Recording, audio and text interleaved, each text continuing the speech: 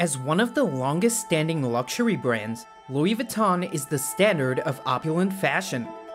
With a signature monogram that is not only iconic but often replicated, it is easy to see why carrying a Louis Vuitton bag is a status symbol. Dive in with us into the complex history of a company that turned from a purveyor of luggage into a leading luxury brand. Louis Vuitton was born in 1821 to a farmer and a milliner and came from a long-established working-class family in eastern France.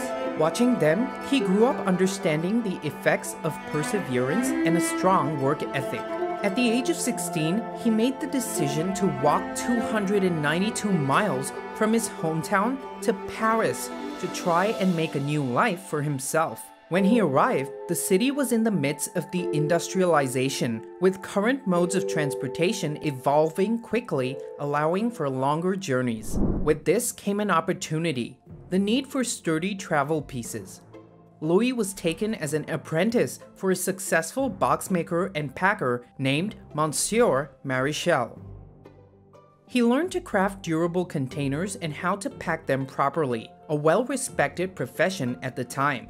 In 1854, years after he had mastered his craft and become well respected for it, Louis ventured out on his own to open a shop on Rue Neuve des Capucines. It was here that he began to establish himself as a luggage maker, making custom-designed boxes and later trunks.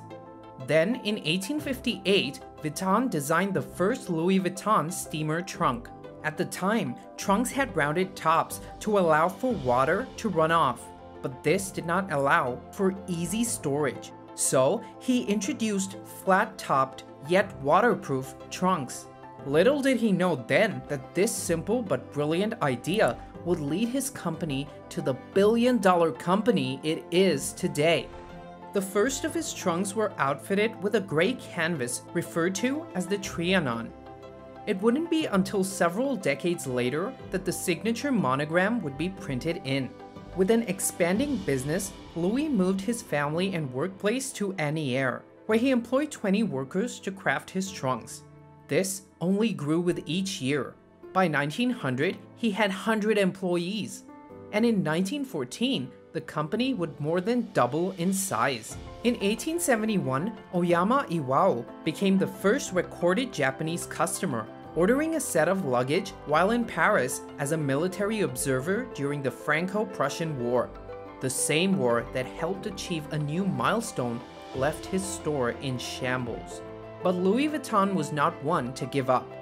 Within the next few months, he had his store back up and running.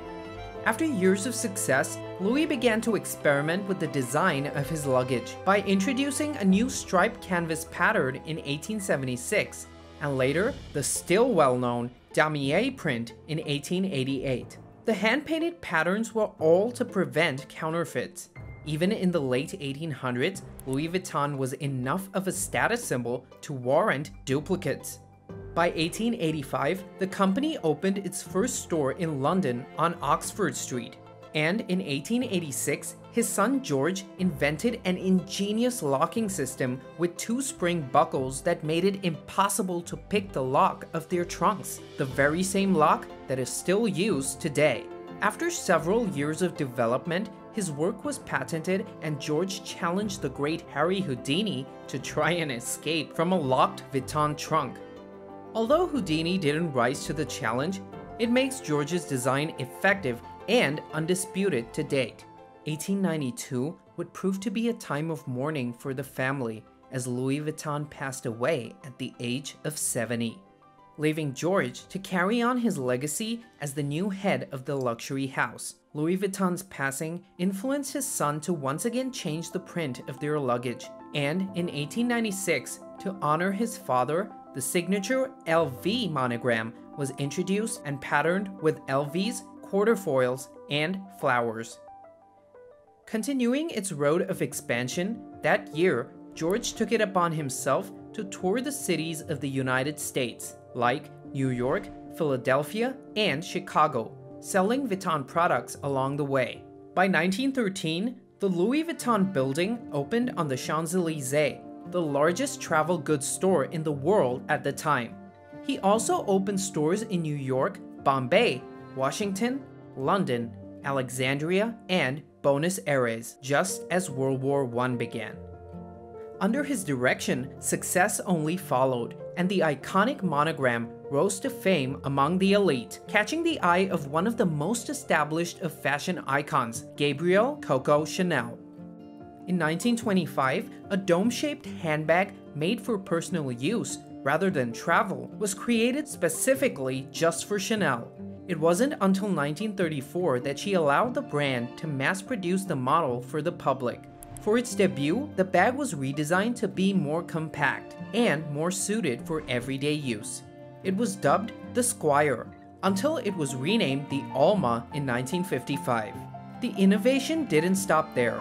With the success of its smaller goods, Louis Vuitton expanded its product line to include the Keepall in 1938, Speedy in 1930, and the No in 1931. The demand for these bags was extraordinary.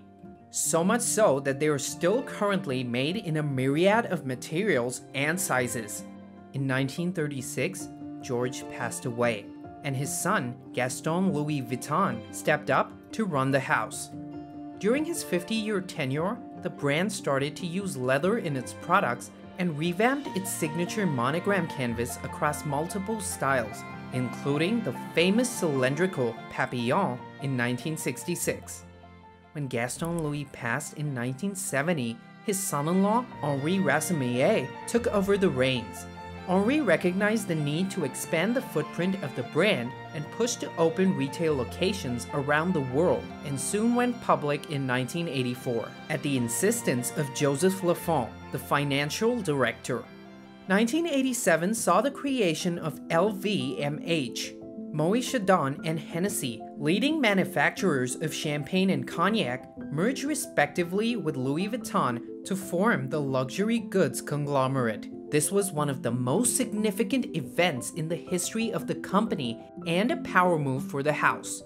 Within 1 year, they had their profits increased by nearly 50%, and by 1989, Louis Vuitton opened over 100 stores worldwide. Around 1990, Yves Carcel was appointed president, the first head of the house unrelated to the Vuitton family.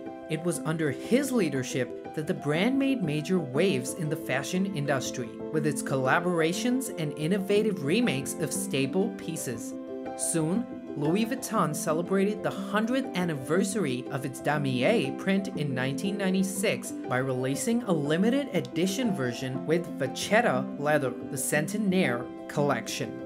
As they gained popularity in the fashion world, Louis Vuitton had to up their game, so in 1997, they made Marc Jacobs its first creative director. In March of the following year, he designed and introduced the company's first pret-a-porter, or ready-to-wear line of clothing for men and women. In 2001, he helped Stephen Sprouse design a collection of neon graffiti written over the classic monogram canvas. To this day, this is one of the most sought-after collections among serious Louis Vuitton collectors. From here on out, the brand's popularity only grew. Soon people didn't care how much they paid. As long as it has the LV stamp, it was worth every penny. Their products aren't just bags. They are a heritage, a work of art, unmatched in almost every way. Here's a little fact about Louis Vuitton bags. They are both waterproof and completely fireproof. Following the success of the Stephen Sprouse collaboration, Louis Vuitton began steadily to align itself with popular artists and designers. In 2003, Louis Vuitton worked with Takashi Murakami to create the multicolor monogram, the standard monogram print, but in 33 colors on either black or white background. Murakami was also responsible for the famous smiling cherry blossom print on the classic monogram. But the brand wasn't as open to collaborations as one might think. In fact, they have sued people for using their logo or products without their permission, like the artist from Simple Living for painting their handbag, or Britney Spears for showcasing their logo in one of her music videos. Louis Vuitton spared no one. As Louis Vuitton continued to thrive, Marc Jacobs decided to step down in 2013 to focus on his namesake brand with the support of LVMH. It was then that Nicola Ghesquiere was appointed as the new artistic director for women's fashion and began to not only foster the current product line, but also expand it. Coming from Balenciaga, it was no surprise that he challenged the classic and fairly tame aesthetic the brand was recognized for, and injected an edginess that spoke to a younger generation. Louis Vuitton's product line of handbags continued to grow with multiple limited editions produced each year. Since taking the throne, Nicola did not disappoint. He creates highly sought-after pieces and continues to wow the masses with his innovative and forward-thinking designs. Based on his success, Louis Vuitton appointed another creative genius to take on the men's side of the business, Virgil Abloh, who has not only designed stunning new accessories for men, but also introduced pieces that capture the hearts of men and women alike, a rarity for the brand since its inception. With these two men leading the way for this powerhouse, there is no telling what we should prepare to see, but it seems there are no limits. If you enjoyed this video, consider hitting the like and subscribe buttons. It does wonders for the YouTube algorithm, so more people can see our videos and so that you can be notified when we launch our next video. We try and put out at least one new one per week, and as you can imagine, the research and editing alone of these type of videos takes us close to 18 hours. So we would really appreciate it if you could also check out our Patreon. For just $1 a month, you can support our work. We produce over 12 videos per month, so that is literally 8 cents per video. Thank you so much, and we'll see you at our next unmasking.